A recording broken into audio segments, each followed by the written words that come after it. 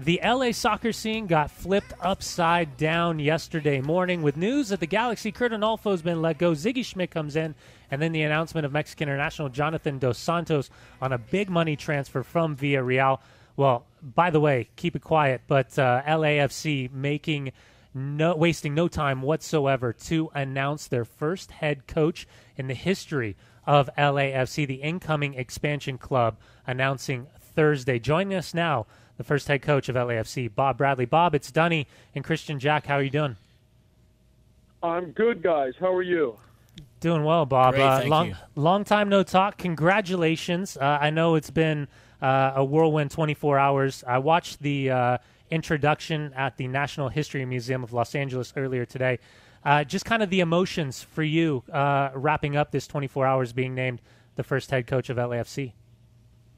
Yeah, honored. That's number one.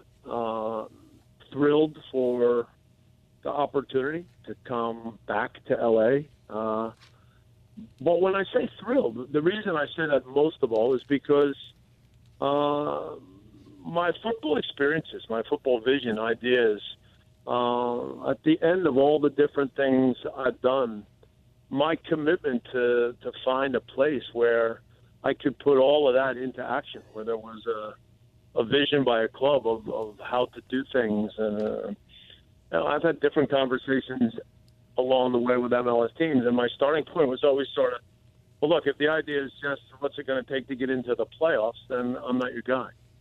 So I was totally impressed as this process moved along with the ownership, the vision, obviously the understanding of how important it is to connect with the heart of LA. And then as I got to meet the people who had been on board, the energy and the vibe is incredible. So, yeah, I'm really thrilled to be part of something like this. Bob, congratulations. This is Christian in Toronto. It's great to talk to you.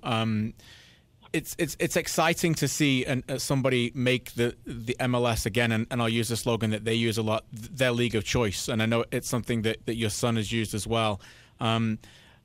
How different is the league that you returned to that you were in prior? I know you've kept a very close eye on it. How different, let's start on the field, how different do you think it is now in that time that it has evolved? And what are the key differences for you that you've seen in MLS over the last decade or so? Certainly the league has grown. There's more teams, fantastic stadiums in this last period, more big names. If you ask me to break it down more on the field, I think in the last 2 years in particular, I think that there are more games where the tactical level is higher. So I think you see teams that have some different ideas and create some different challenges, and then you see other teams that have to prepare for what that means. So I think that's been an important step. But having said all that, football is football too, and so earlier this year when Greg spoke about the roster for Toronto FC and said this might be the deepest one in history. Look, I'm impressed with the moves that Toronto has made to build a really good roster. But if I were sitting with Greg and I put 2000 Chicago Fire on the table next to his, I think Dunny would agree. I tell you what, we'd have a really good football discussion figuring out whose roster was better. That's great. I just imagine how long C.J. Brown's six studs would be in a game like that. Hey, Bob, first off, it's always been a pleasure to kind of be around you on the training field, whether it's with the national team or a short time with Chivas USA or just following you guys with the U.S. national team, throughout the different tournaments in the United States. But I've always been really fascinated with your decisions because it seems as important as the football is, as important as the job, air quotes, of job opportunity is, that the life experience for you and your family have been just as important. Is that kind of a fair assumption to make? Yeah, I think in our family, the idea of looking for challenges and testing yourself and experiencing different cultures, and obviously, in our family. Oftentimes that includes football. But I think that all comes together.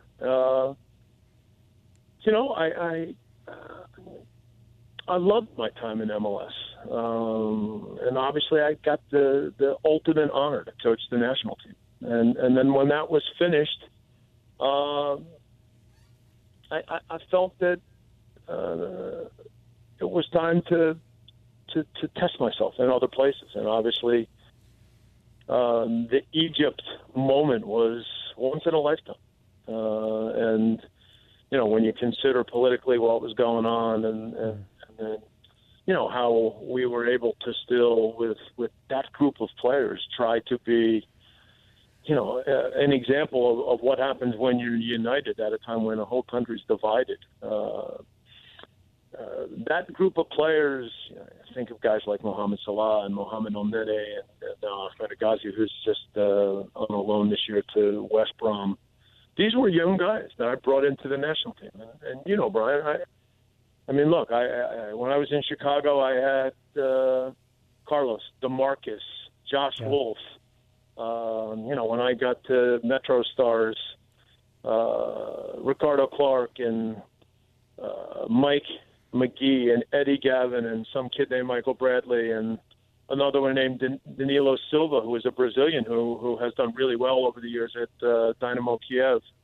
And then, Sasha and Johnny Bornstein and Brad Guzan.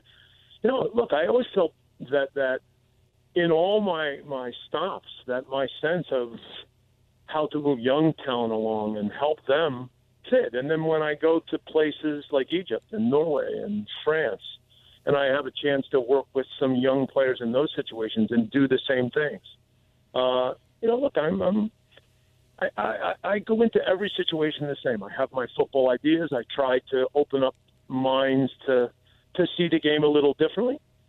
Sometimes you get a bunch of guys that buy in, and that's something that they really never forget.